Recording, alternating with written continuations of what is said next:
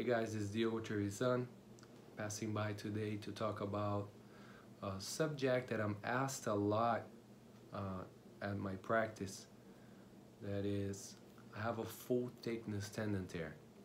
Does it heal by itself or do I need surgery? Just like everything that I answer in this channel, it depends.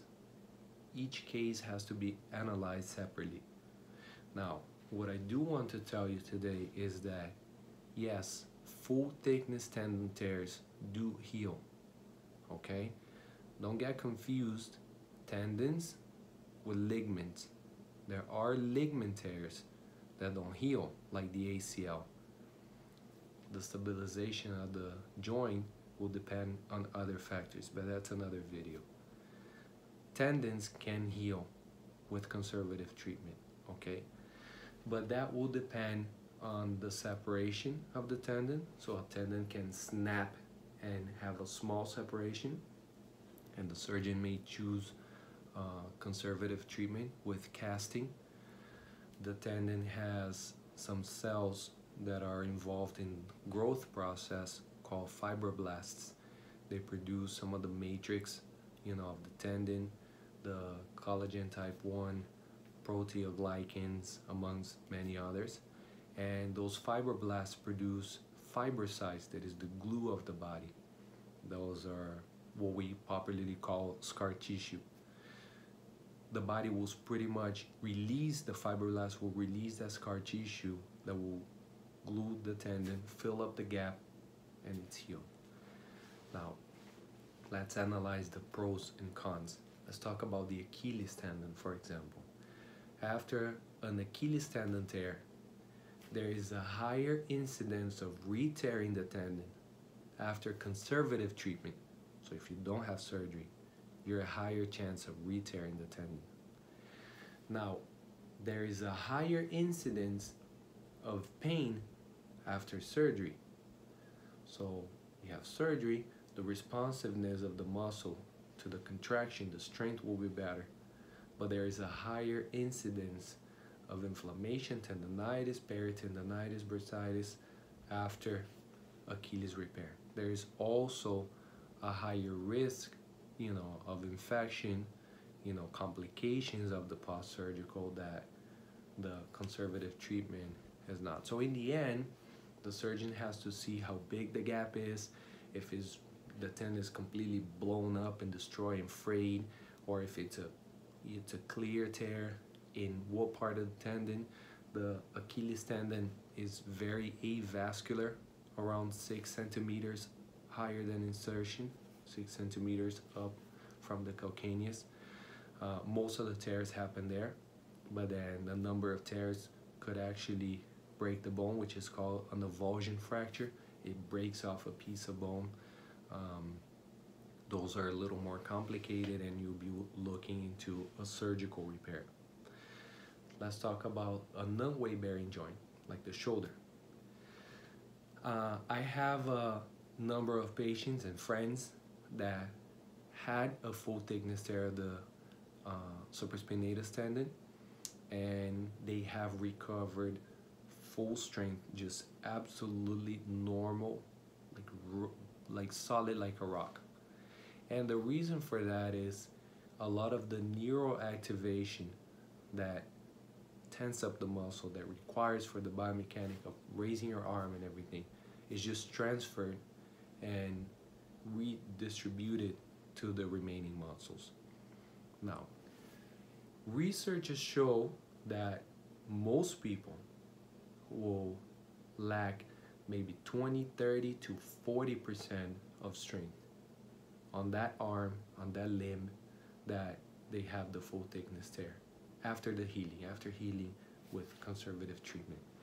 Now, let's say you have a major separation, huge separation, the tendon tears and the muscle completely contracts. There's a huge gap. You just don't go through surgery. Is that muscle's gonna stay bumpy? Are you gonna have the deformity forever? The answer to that is each case is a case, like everything else. But Typically, when that muscle is not being used, the body reabsorbs that because protein is a source of energy. The body uses protein in a process called proteolysis, that it breaks down protein. Protein actually has a carbonic chain that can be broken down and used as glucose for energy. We all go through that. So those people that you see like in concentration camps, that they look like really skinny, they have no muscle mass, is because obviously their nutrition is horrible, and the body's completely eating up all the muscles that is the only source of glucose to keep them alive.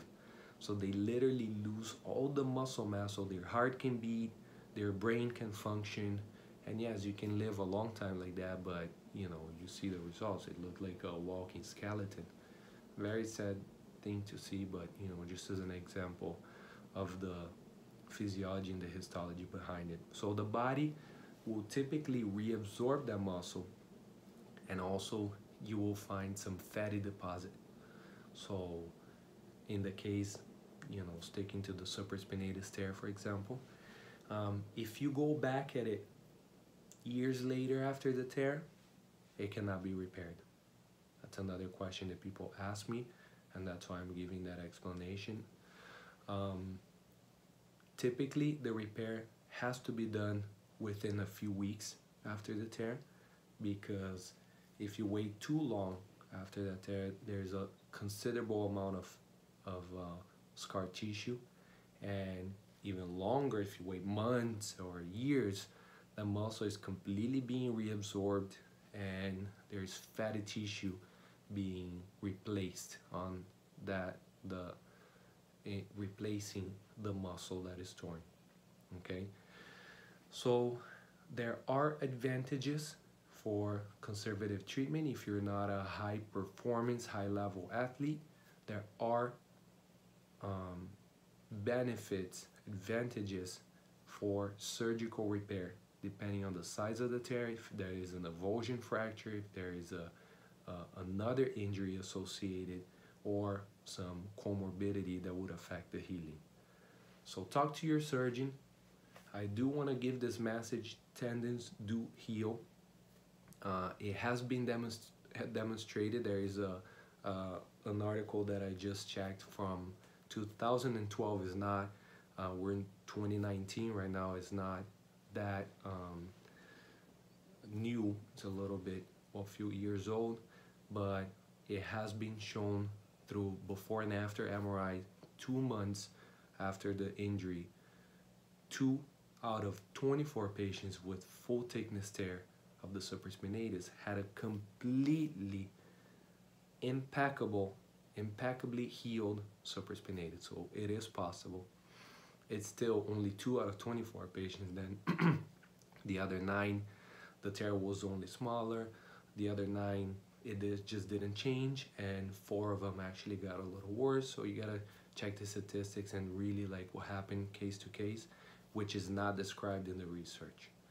So if you have a strong, knowledgeable physical therapist, a good team to work with, the willpower to do the strengthening, to listen to your body, yes, you can pull it off without surgery. If you're a high performance athlete, have a good surgeon, you trust him, you want to go through the procedure, you have a good physical therapist for the post-surgical, check the pros and cons, go for it. That's the message. Let me know what you think. Let me know your questions. Thank you so much.